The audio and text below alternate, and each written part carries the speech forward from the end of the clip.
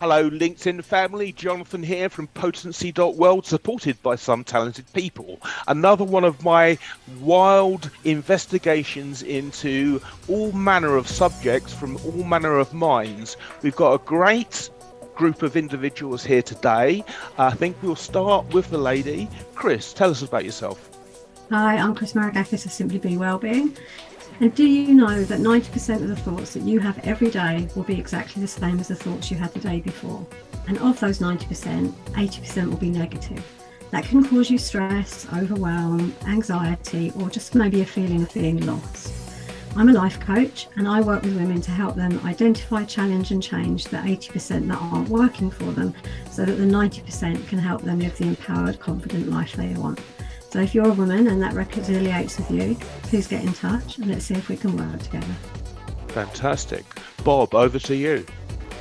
Hi, I'm Bob Stamegna. I'm a health coach and a personal trainer.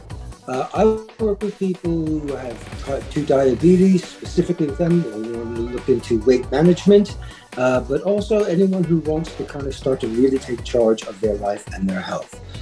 So please contact me if you're interested. Fantastic. CR. Good day. I'm looking at dealing with any and all veterans that have mental health issues, mind health.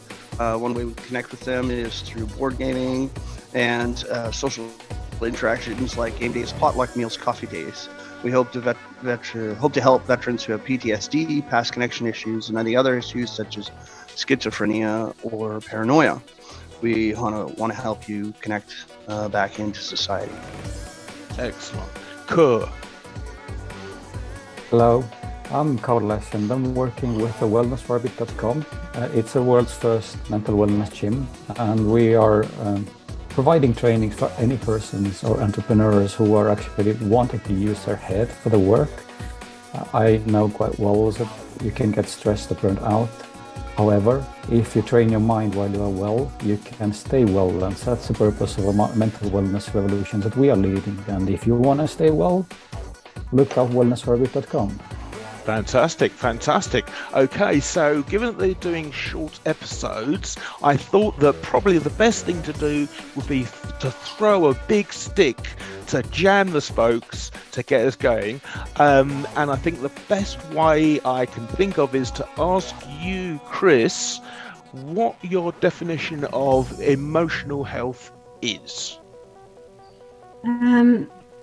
So I would say it's the ability to regulate how you're feeling and then choosing how you're going to respond as you show up in the world.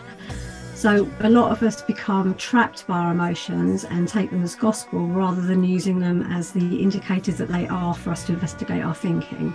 So I think when we're emotionally well, we can use those as signposts, recognize what they're trying to get us to look at, and then work through our limiting beliefs, our thoughts around the areas that they're bringing up.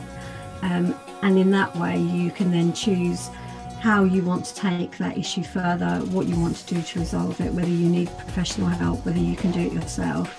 And that will then help you to make good decisions as you move on through the world, build relationships, and generally be able to be resilient and deal with the things that life chucks at you, which, you know, sometimes is what puts us under pressure.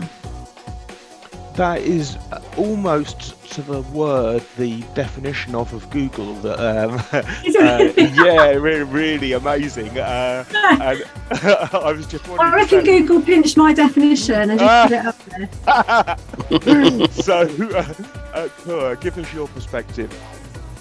Well, I have a little bit different perspective, and it actually comes down to a very simple thing. Well, if you are mentally well and if you have a good mind health, then you are able to keep inner silence. That means a state where you don't think and where you don't use any emotions, which means total inner calmness. So that's the ideal state of inner well-being. However, we also need to use thinking.